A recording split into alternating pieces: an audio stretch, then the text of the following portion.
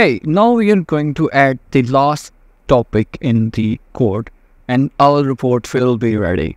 And this topic is CMDevel, on which we will be publishing velocity and report will be moving. We are going to utilize this code and make some changes in our code. It is important the twist message. So we will be copying this and paste it here.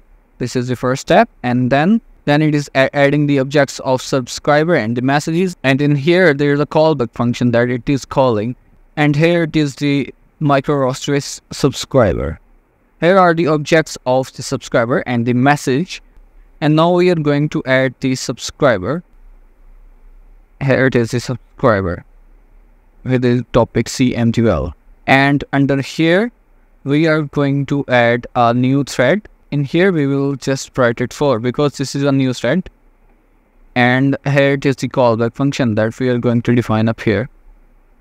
And this is the callback function in which we are just getting the value of the linear x, and we are getting the value of angular c, and we are assigning it to the angular, and then we are calculating the motor speed, and the motor speed is the linear minus angular over 2 multiplied by 1000. This is not the actual formula to calculate the speed of the motor, but for the sake of simplicity we are using this formula so that we can move our robot at the basic level. Now we have to move our fields as well.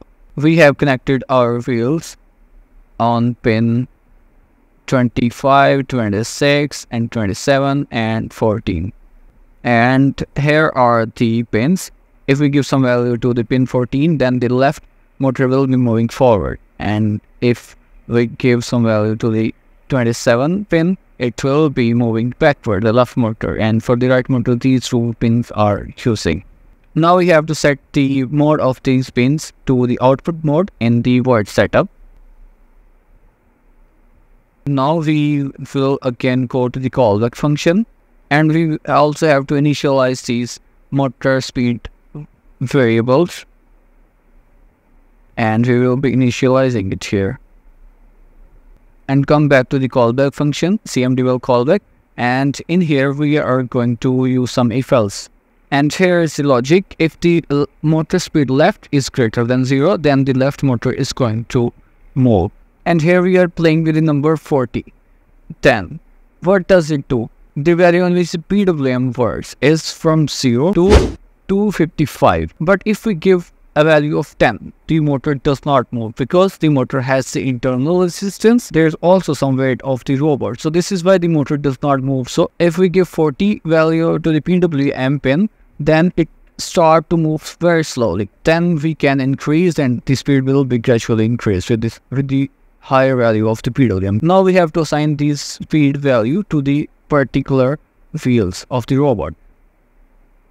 For that we are going to create a function, and in here it is the function set motor, and it takes the left speed and speed right. If the speed left is greater than 0, then it is going to set the in2 pin to low, because if this pin is high, then the left motor will be moving backward. So if this is low, then it's fine, it is not going to move anywhere. And then it assigns the PWM value to the in pin 1. In pin 1 will be driving left wheel. There is also a limit to the PWM pin. The maximum it can go is 250, because if we give the higher PWM value to the motor driver, the motor draws a lot of current, and in some cases it turns off the ESP32.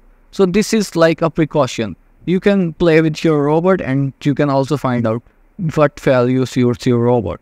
If the left speed is less than 0, then it is setting the in1 pin low and then giving the PWM value to the in2. The same is the case with the speed right, okay?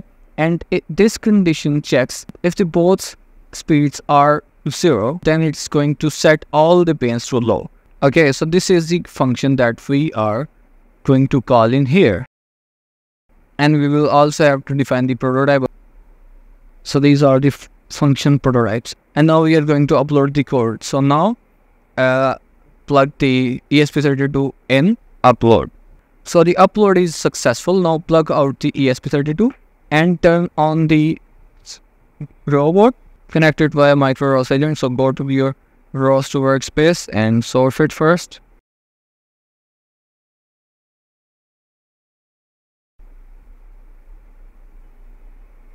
And it is not connecting, so we will give it a restart.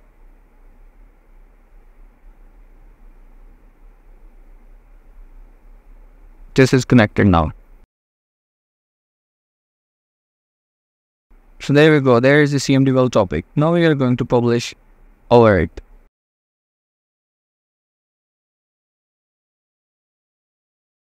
And now press I and report is moving. The value is a little bit higher, so I will decrease it via pressing this Z.